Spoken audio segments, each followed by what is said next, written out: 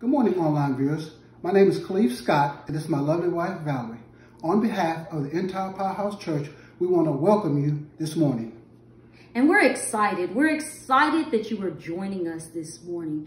We are going to have a power-packed service. We are going to have prayer. We're going to have praise and worship. And we're going to have a mighty word, impactful word from our pastor this morning. So what we need you to do is we need you to gather your family together, wherever you're at in the house.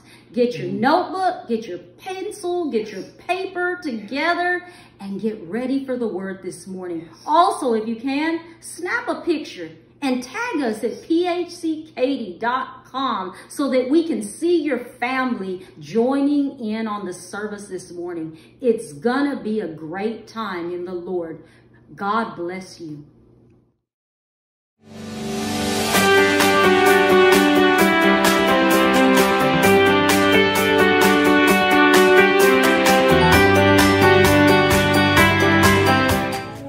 Father, we thank you. We give you glory and honor and praise today, Lord God. We thank you that you're still sitting on your throne today. And we thank you, Lord, that in you is everything that we need. Lord, I thank you for faithful members of Powerhouse Church who continue to just give and be sacrificial into the things that we're doing. And I pray, Father, a blessing over every person that has been sacrificial during this time. We give you this time. We ask your Holy Spirit to be with us today. In Jesus' name, amen. Amen. Well, welcome to Powerhouse Church. Great to be with you again here, live stream. If you're watching, let us know where you're watching from in the chat box. If you're watching with us and if you're from out of state or out of the country, just kind of type in where you're watching from. It'd be great to know who's tuning in and how you're tuning in. We're in a series that we titled Love Where You Live. And I want to kind of give a little bit of an explanation of why are we talking about loving where we're living? Well, you know, I believe that, I believe, and I read in the Word that when Jesus was asked about the commandments, he came down and he basically summed up the commandments into two. And he said, the commandments can be summed up into two. Love God with all your heart, mind, and soul, and love your neighbor as yourself. So it always reminds me of the cross of Jesus Christ. And the cross of Jesus Christ is saying, love God. There's a vertical bar of the cross that says, love God with everything that you have. And there's a horizontal bar that says, love people. And so, listen, the reason that we're talking about love is because love never fails. And love covers a multitude of sin, what the Bible says. And God is interested in our connection to Him. And because of our connection to Him, our connection to others. See, it's kind of like not right to think that all you need is a relationship with God, because God wants you to have a relationship with Him because He wants you to have a relationship with others, because you are the plan to glorify God and manifest His love to others on the earth. And so last week we talked about the family, and we launched our 30-day challenge, and we said what we wanted to do was we wanted to strengthen our families, because strong families can then reach out into their neighborhoods and begin to extend the love of God to others. So we have to kind of back up and say, how do we build strong families? Consistency, we said. We've got to be consistent. We've got to continually teach. We've got to develop habits in our homes that know how to get into the Word of God, but also know how to get into the presence of God.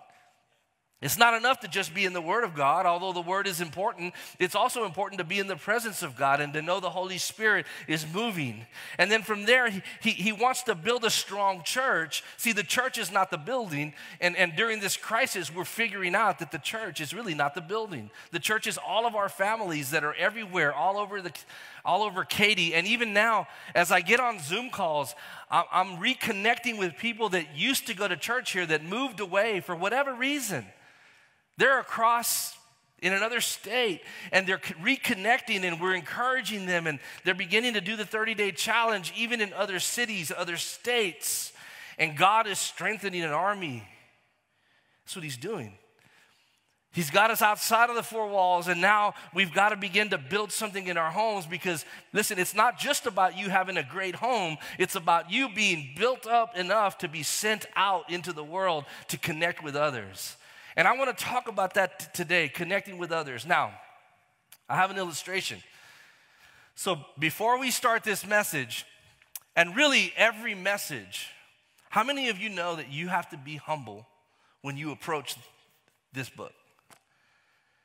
If you're going to get into this book, you've got to have a sense of humility. Because if you come into church and you kind of, you start seeing yourself. See, because this thing is like a mirror. The Bible says that in James, that if I read the word, if I hear the word, but I don't do the word, it would be like me looking at a mirror and then walking away and forgetting what I look like. Now, most of you know I have a house full of girls. So I've brought the kit from the house, the mirrors. If you see this, so this is my wife, Yolanda's mirror. This is Amaris's mirror. And this is Alexis's mirror. And if Ashlyn still lived with me, I'd probably have another mirror.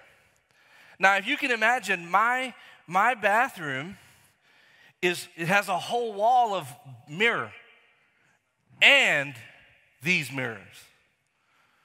So you can't help but look at yourself. Everybody say makeover. Sunday is makeover day.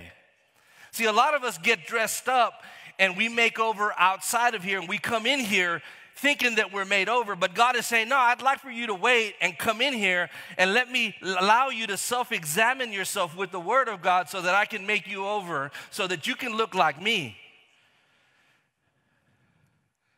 And so, listen, this mirror, I got this illustration last night, and I'm prepping you because when I get into the Word and I start talking about the Word and I start talking about what we're supposed to be, and you begin to see the flaws in you, you've got to have a posture that you're ready to allow the instruction and the correction to come into your life. I like my wife's mirror. I can look at it and it's normal. Man, I look good. I'm just kidding. It's normal, but if I flip it, whoa, it's magnified.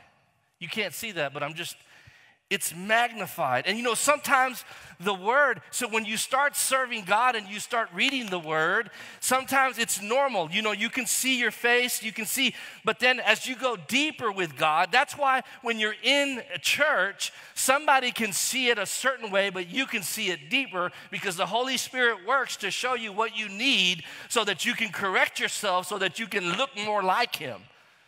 And so some of us today are going to see the normal view, but some of us today, I'm going to tell you, you're going to begin to see some really close-up shots of your nose. And you're going to need to do some work. Some really close-up shots, goodness, of your eyebrows. And you need to do a little trimming, if you know what I mean, a little waxing. So God's Word, it meets us where we are, and it provides for us what we need. I love Amaris. You know, Amaris has one here, and it lights up too.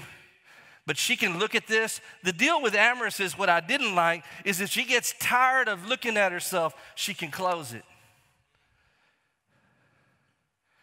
And sometimes if we're not careful, when we get into church, we can close ourselves off to being able to see who we are. The self-examination doesn't work because we choose, because who chooses to, the mirror doesn't close itself. You have to choose to close the mirror. And so today you're going to have an opportunity to really magnify and do some work, or you have an opportunity to keep it open or close it. And then I love Lexi's mirror.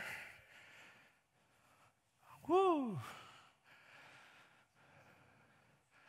So like if it even changes, like, I don't know how to do it, but if you look at it like this, you can see when you turn the light on, you just see the imperfections that are reflecting in you. And the Bible in 1 John says, he is light and there is no darkness in him. And so when you come into church today and you start to examine yourself, you have to be able to turn on the light of the Holy Ghost, that he would begin to show you the things that you need to see. See, these mirrors were not made for other people. They were made for us. What I'm saying is, you don't need to sit there and hold that mirror up to your husband. Your husband needs to hold that mirror up to himself, and you need to hold that mirror up to yourself. And if you're in this audience today, you got to hold that mirror up to yourself. See, God made a mirror for you, and he's saying, if you will self-examine yourself and make the Bible says that the word of God is profitable. It's profitable to teach, to instruct, to correct, to rebuke. It is breathed by God so that he can make us into his image. He wants to make you over. He wants to make you new. Why am I opening up with this illustration? Because I'm about to get into some things that are going to challenge you. And the worst thing you can do is to hear something in the word and say that that's not me, and basically you're doing this. You don't want to look at you.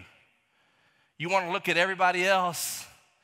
Well, God is saying today is the day we look at ourselves. So we're going to talk about loving people, because we have issues with loving people. I mean, look at our world. Some of us do better than others, but I'm going to ask you today to really dig deep. Before you give yourself an A at connecting and loving people, I want you to come and ask yourself, would God have me to go deeper? Maybe you're doing great compared to everybody else, but how are you doing compared to the Word of God? Turn in your Bibles to 1 John chapter 3. I'm going to read some scripture, and we're going to get into it. If you could start my clock, that'd be great. 1 John chapter 3. I'm going to be in verse 11, and then I'm going to skip down to verse 16 and read through 19. And it's going to be a mixture of amplified. Just bear with me. It says, "For this is the message which you have heard from the beginning, that we should love and seek the best for one another." So he's saying in this scripture, the message that we've heard from the beginning is that we should love and seek the best for one another. It's not a new message, it's the message from the beginning. It was the message from the beginning. From what beginning? From the beginning of the foundation, of the beginning of time, God was interested in us relating to him and us relating to others. In verse 16, he says, listen to this, "By this we know love, that he laid down his life for us." In order to understand love, we've got to understand that Jesus is the manifestation of love, and that true love is the ability to lay down your life for someone. And we ought to lay down our lives for the believers. But whoever has the world's goods or adequate resources and sees his brother in need but has no compassion for him, how does the love of God live in him? Let me give you a really quick illustration. Did y'all ever see any of the YouTube fights at Walmart when they were fighting over toilet paper? Somebody's got 5 and somebody needs 1 and nobody's willing to give 1. And the real illustration of having something adequate and being unwilling to meet somebody that doesn't have its need. Verse 18, "Little children, let us not love merely in theory, with word or with tongue, giving lip service to compassion, but in action and in truth, in practice and in sincerity, because practical acts of love are more than words." This is in the Amplified. 19, by this we will know that we are of the truth and will assure our heart and quiet our conscience before him. So the inspired word of God begins to give us an idea of how to know that we're in the truth. And one of the litmus tests of how do we know that we're in the truth is how we relate to other people. So First John is basically saying, he's saying, you can't say you love me and not love people. I'm sorry for all the introverts that are listening today. You cannot not love people. You can't avoid people. People are the mission of God. So how do we love our brothers and sisters? How do we love and seek the best for one another? It's not, I like to say this, even in leadership, me and Pastor Brandon were talking about this the other day. You know, it's one thing to love somebody by giving them something. It's another level of love to love somebody by drawing what's inside of them out of them. So I'm talking to leaders today. I'm talking to, if you're a pastor, if you're a leader in church, one way you can love your people is by helping draw what's inside of them out. Whatever it is that when God made them and formed them, that he put on the inside of them, the purpose that he put in them, the gifting, the talent. We love others when we as leaders recognize it, see it, and develop opportunities and experiences for them to pour out their gifting and to raise to the level that God intended them to raise to. That is loving somebody. Because the truth is, if we're honest with ourselves, if we look at the mirror, that most of us think that our gifting is more important than your gifting. The truth of the matter is that a lot of times we think that they can't do without us, but we can do without them. But when we begin to shift and we recognize that maybe God put something deep in somebody that's coming up. Maybe there's a 20-year-old that's going to preach way better than any preacher that's out there today. And we're waiting on a preacher that's out there today to grab him, mentor him, and pull that thing out of him and be secure enough to know you're going to exceed me and do greater things than me. We have to shift our mindset in what we're trying to do with the church. As I was reading the scripture, God highlighted some points for me. It says in verse 17, whoever has adequate resources, the world's goods, and sees his brother in need, but has no compassion. Compassion. The first thing that we need to look at ourselves with is, how is my compassion? Do I have compassion? What is compassion? How do I get compassion? Compassion, let me give you a simple explanation, a simple definition. When we see another who's hurting, who's in pain, or who has misfortune, do we react with a genuine concern? Like we genuinely care that this person is struggling? Or are we competitive? Do we genuinely care that someone is in misfortune, in pain, in suffering? Do we genuinely care that we had to turn away cars yesterday because we didn't have enough food? Do we genuinely care?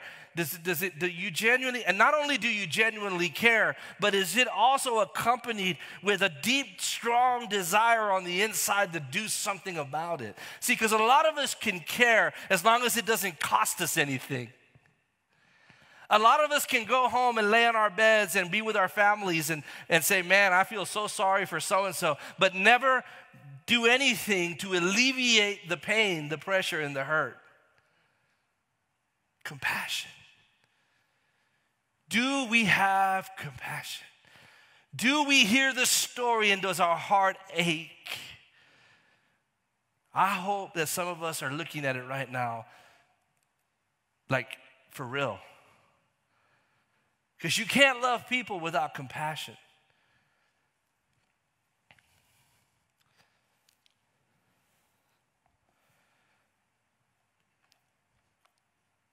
To what point, right? We think about compassion. Okay, Pastor Robert, I hear you, compassion. To what point? It reminds me of the story of the prodigal son. Compassion has nothing to do with what the other person deserves or does not deserve. It has nothing to do with the other person's choices. It has everything to do with my choice. So in the story of the prodigal son, the son becomes to be dishonorable. We've read this story. He's dishonorable. He disrespects his father. He's not the good son that stayed home. He takes off with the father's fortune. He misspends it. He goes broke. But at a certain place, the son decides to come home. But I'm going to tell you that in that story, even before the son decided to come home, the father had compassion on him when he left. How do you have compassion for someone that has done you wrong, that has disrespected you, that has dishonored you, that has taken the family wealth and spent it on him? How does a father still get up in the morning and look out the front porch and say, is today the day that my son's gonna come home? Just when you think the level of compassion is here, God shows us a story and he raises it. The picture of a father that even though this guy was a knucklehead, this father is still saying, oh, I hurt for him. I care about him. I wish there was something I could do for him. Picture of Jesus.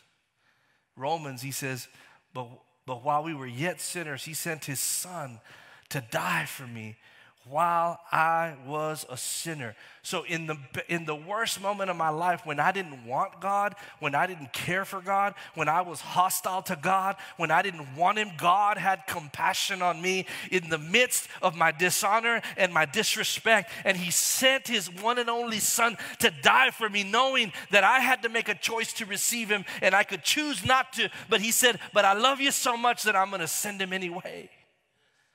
He took a chance on you.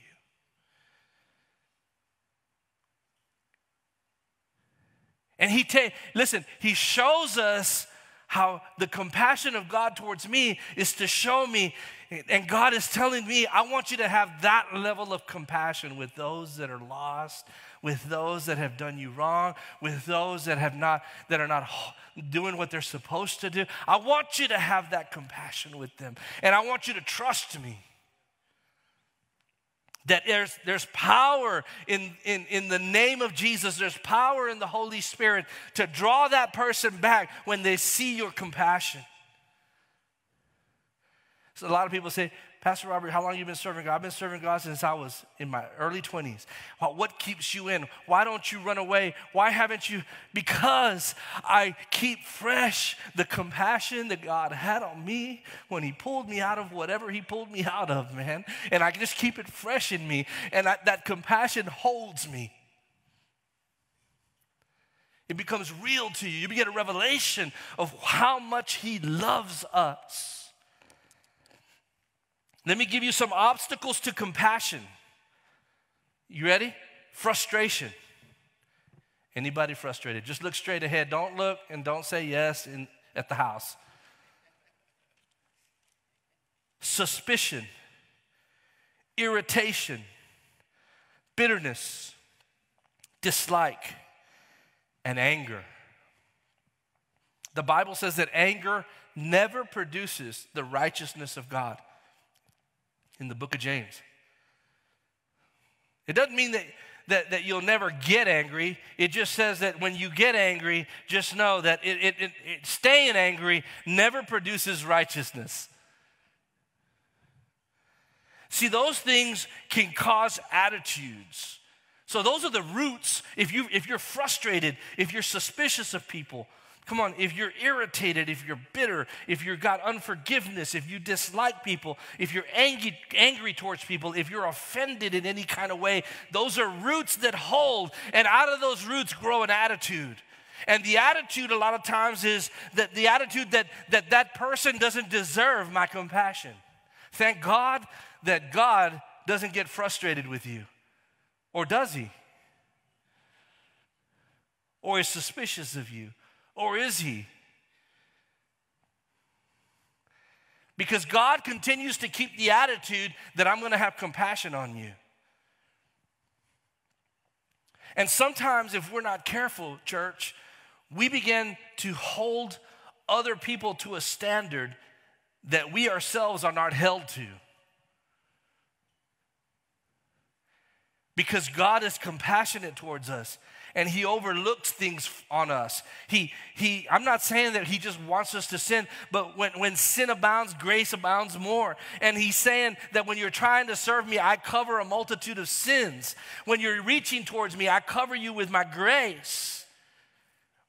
But sometimes we get out of that and we want to be legalistic and we want to hammer somebody because they're missing it. And we forget that we miss it too. God wants us to self-examine and to say, hey, do I extend grace like grace has been extended to me? Am I merciful? Am I compassionate? The other attitude that dries up, and I see this a lot, is the attitude of indifference. In other words, I don't care. I got my own problems.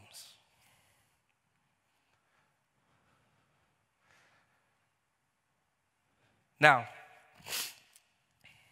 this is probably not going to be popular, what I'm about to say, but sometimes I think, maybe I shouldn't. Sometimes I think, did everybody that came to get food yesterday really need the food?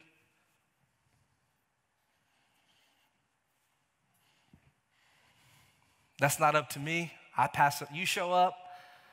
I think the best of you, and I think you need it. How many people that we turned away yesterday that really needed the food? That's a self-examination. Do we feed off the free frenzy?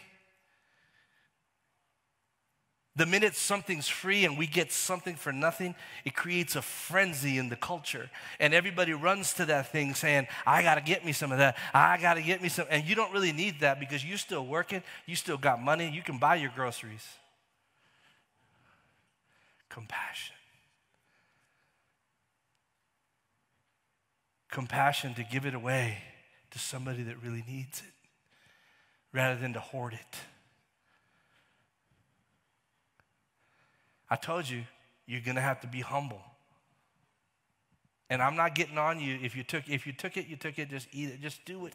Listen, I'm just telling the truth. I'm just saying what God wants to make you over. He wants to uproot some of those things that are inside you, that welfare mentality, that thing that says, if I got to get it today because today is free and it's never going to come around again. Come on. God can supply your needs today, tomorrow, the next day, and forever. If he did it once for you, he'll do it again for you. Sometimes we act like if we don't get in on this deal, he's never going to do it again. That's not living by faith. God wants a church that's full of compassion. Colossians 3:12 says that we must clothe ourselves with compassion, with kindness, with humility, with gentleness, and with patience. How do you get compassion? Let me tell you something. Too many times in church, we try to give you 5 steps to get compassion. I'm going to tell you there's only one step, and it's spending time with the Lord. And it's allowing him to fill you up because he is compassion. He is kindness. He is humility. He is everything that you need. He is the essence of it. And if you put it in you and you put enough in you, you begin to leak. And I'm going to tell everybody that's watching by live, everybody leaks. The question is not whether you leak. The question is, what are you leaking? Are you leaking CNN? What are you leaking? And everybody knows that you're leaking, and everybody knows what you're leaking. Are you leaking faith?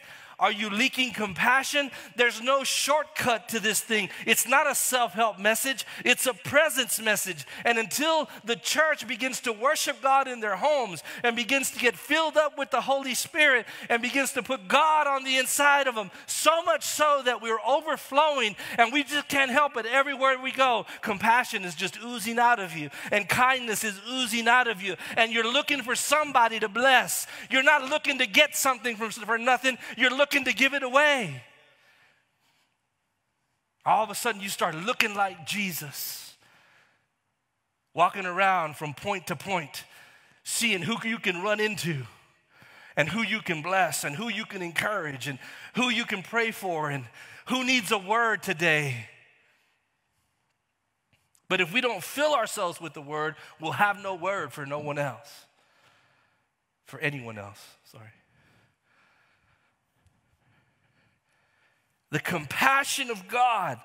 How do we get it? We leak it because we're intimate with God. God never, listen, if it could just be 5 things that we do and it's just a set of rules, then the 10 Commandments would have worked.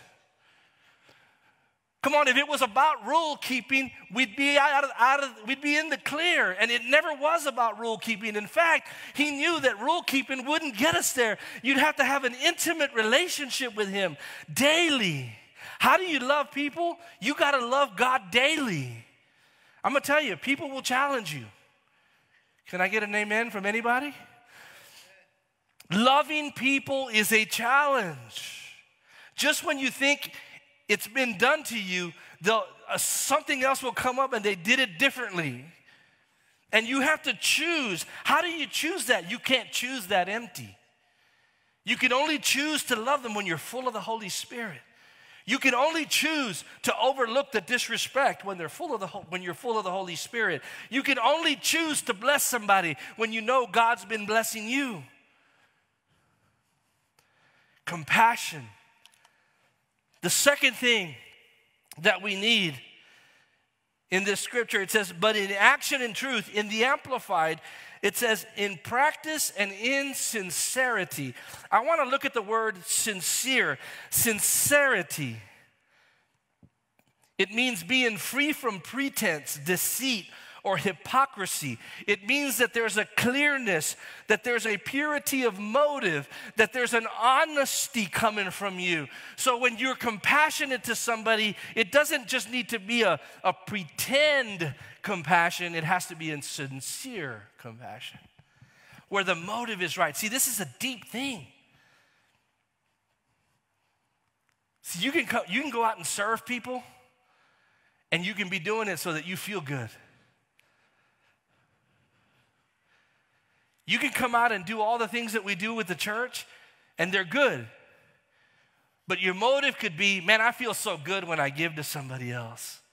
And you're not full of compassion and sincerity for like, man, I hurt that these people can't eat.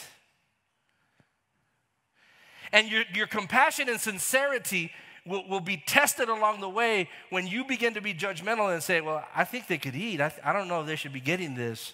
Anybody with me? I'm just telling the truth. A sincerity. There has to be something that the motive that we have is pure. Every human heart is subject to pride and to pretense. Listen to me. It's not that you're broken, it's that we're human. And humans, all of us, are broken, and we all are susceptible to pride and to pretense. It's one of the things that we've got to guard about our hearts, because our hearts are wicked, and they'll want to run to pride. They'll want to say, man, I did good at that. You know, all our lives, some of us have been just walking around waiting for somebody to tell us that we're good. For somebody to tell us, man, you sound great. Man, you preach great. Man, you do this great. Man, you love great. And all of that, listen, pride doesn't care how it lives as long as it lives. And pride is so dangerous because it can live in religion. It can live inside trying to be something religious. And you can be doing all the things right. Come on, don't look, just look. Sometimes you run into folks that are doing all the things right, but they're full of pride. And it's always about what they did and how they did and where they went and how they did this and how they did that. And before I got there, it wasn't that way. And when I got there, now it's all fixed. Listen, God's been doing this longer than any of us.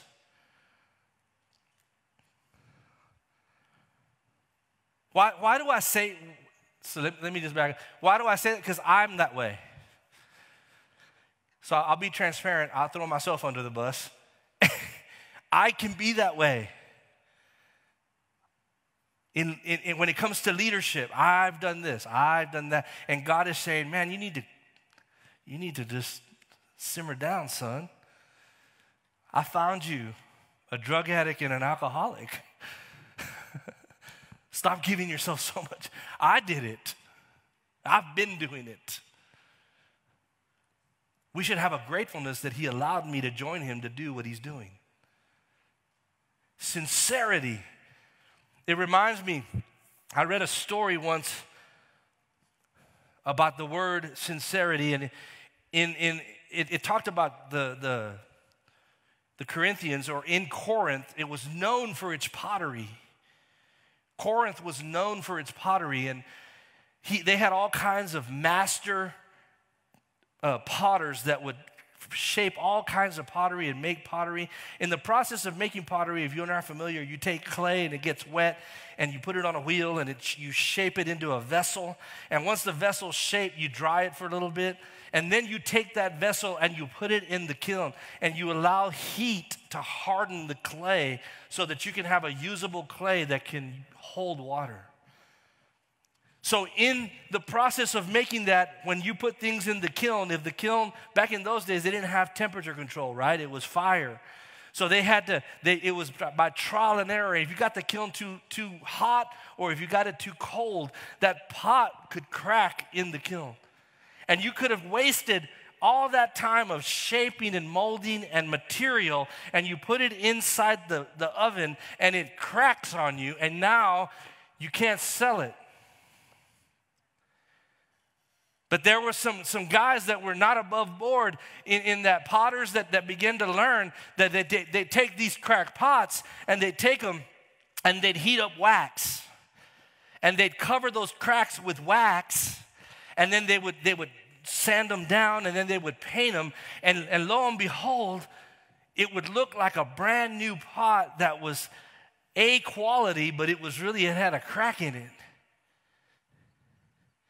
And that potter would take that pot and then he would sell it at full price. And you can imagine, George, you go down there and you buy a pot and you're like, man, look at this pot. It's $100 pot.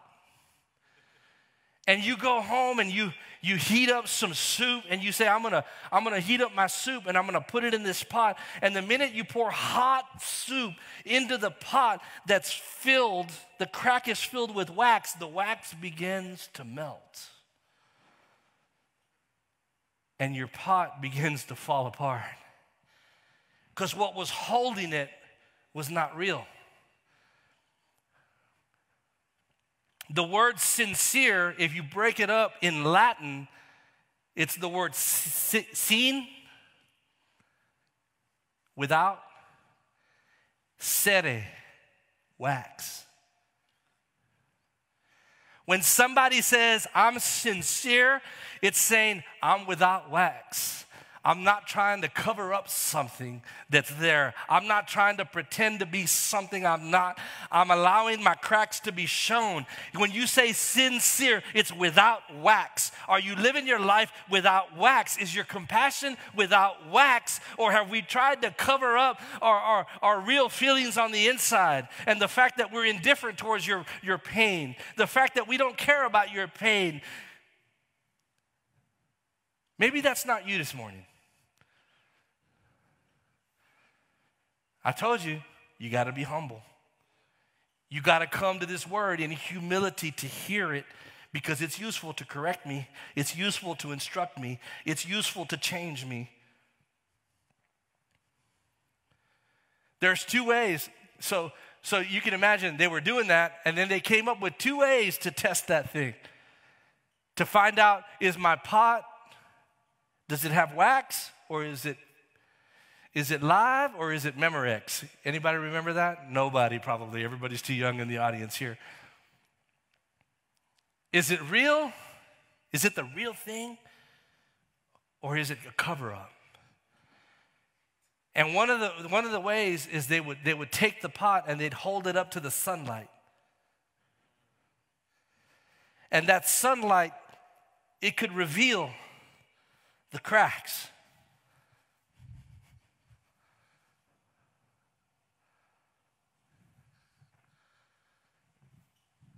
You hold it up to the sun, the S-O-N light. You hold it up to the sunlight. And this thing begins to show you, you got a crack. And you've been filling it with wax.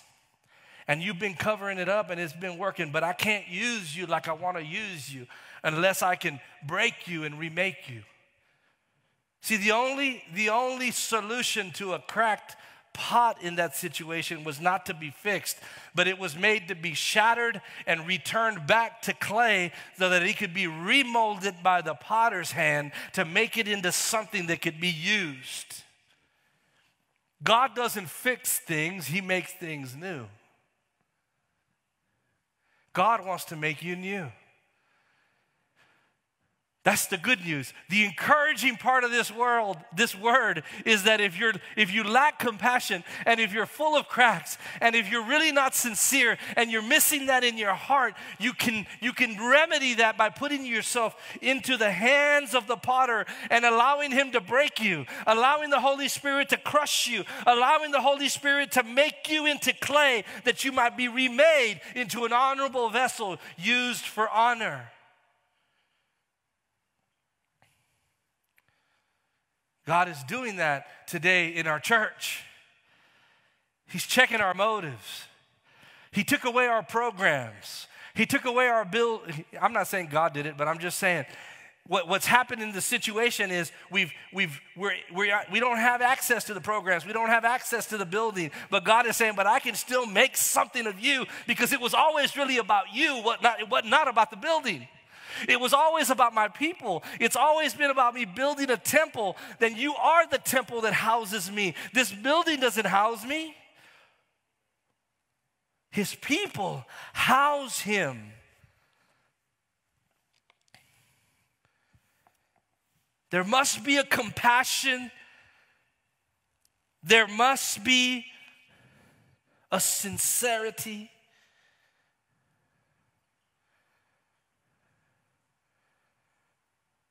And we've got to be able to test ourselves and to say, if I hold it up to the sunlight, is there cracks? The other way is pressure, heat. If you pour something hot into a pot that's being held together by wax, it will melt the wax and the pot will fall apart. Crisis always reveals character.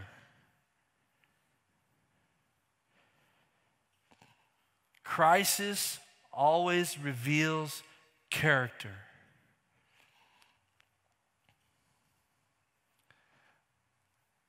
My message to everybody today is, are we willing to look ourselves in the mirror? Are we willing to get real with God and to say, okay, Lord, show me where I lack compassion. Show me where I lack sincerity. Father, help me to be a man or a woman that is quick to self-examine myself and to make a change. Because, not because I want to be something, but because I want to look like you. I want to know that every time I go to the mirror, I look more like you. I want to know that every time I go to the mirror that I'm willing to look like you. I want to know every time I go to the mirror that I'm not condemned, but I welcome it.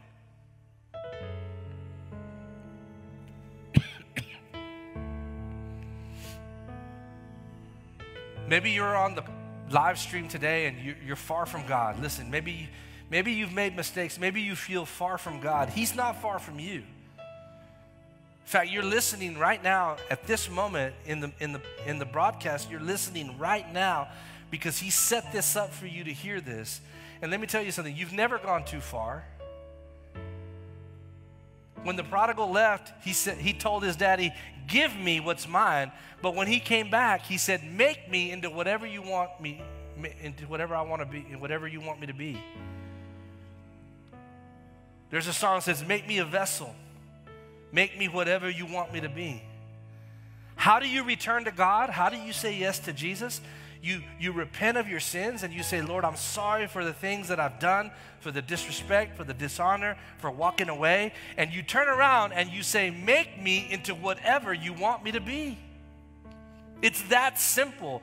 There's no special prayer.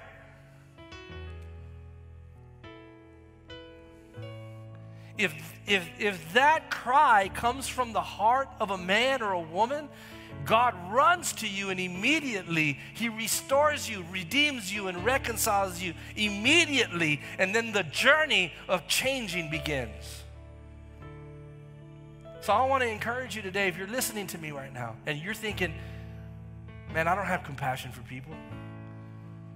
Man, I'm not sincere. I don't even feel God. I don't even know God. I don't even know what I'm supposed to be doing anymore. This thing's got me all wrapped up. I spend more time just worried, and I don't know God. I don't have a relationship. I don't even know what intimacy with God." If that's you, this cry from the Lord, I'm appealing to you like God is appealing to you. Be reconciled to God. Repent. Just get on your knees right where you are and say, "Lord, forgive me for walking away from you, for not recognizing you, for taking you for granted. You've had me covered all these years. Today I make a decision to turn to you and to say, 'Make me.'"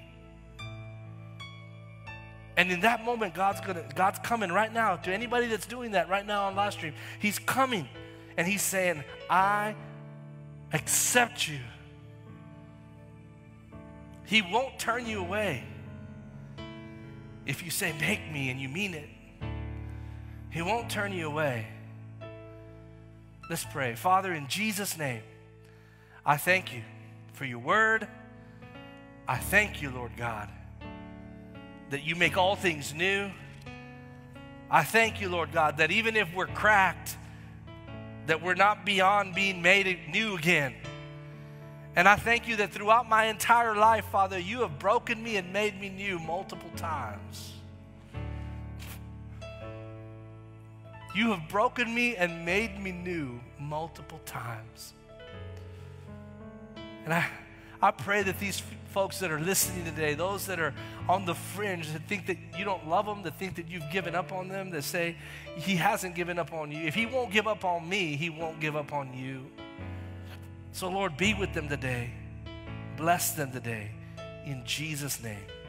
And everybody said, amen. God bless you all. Have a great Sunday. We'll see you guys